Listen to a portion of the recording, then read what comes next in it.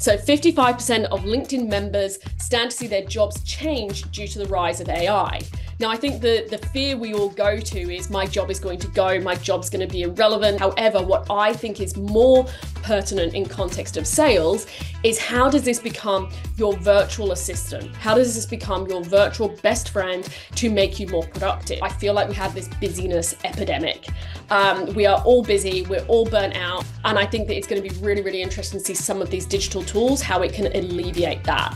So current user cases for those sellers that are getting on the front foot with AI, how are they using it? For me, I'm prioritizing really what I'm sort of calling the repeat offenders. So what do I think are the biggest hitters, as we talked about before, which is that researching side of things and some of that administrative burden. So those are the ones that I'm starting to lean into and prioritize.